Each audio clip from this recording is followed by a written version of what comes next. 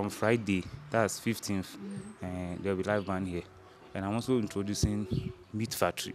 Meat Factory is where you get all sorts of meat, shawarma, everything, shawarma, kebab, chicken, French fries, and those things. I see. So this Easter there, I'm really preparing. Do you expect that you get markets after the whole COVID pandemic thing? I'll get because during last week, when there was funeral here, they were telling me that this Easter they will be coming here. Okay. Yes, I've been getting those feedbacks that they will be coming here. So here, I know it will jump. Yes. This will be your first Easter? Sure, this is our first Easter. How prepared are you?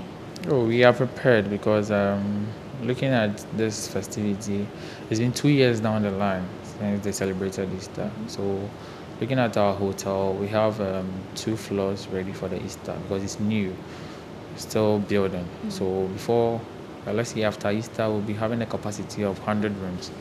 But for now, since it's new and Easter is also approaching, we've decided to make 2 floors ready.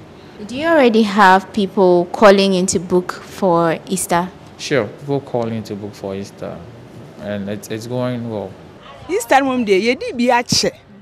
Enti abane de me metunton nsuo ne drinks ti omo ba ye be ji omo pa ai that drinks no odi sika be kan wan so o ji omo sesen oh say the more na me omo ba dodo ne de ne enso nya dwete bi kan ho a ehyem a nya say fra na efuro ko Easter nkofo be ba bebre nti we expect say o business e be cost na say sesen oh on ba bebre nso sa na me penisa say de yenso adwuma no ebe ba ma yenso nya adwuma ye pa ye na say 3 days say 1 week ni de ye fe ni agorogoro ye ni yekoko no de e pese so te so ma yenso ye beti pa o ye den oh me mechanic okay nti eba ne sa nkofo ba sa na eba ne sa ebe ba o sen eba ne sa kura mitimi ngopo na mitimi ya adwuma sa na de ache menye skapa ti akwakofa autopass ni bia bam electricals no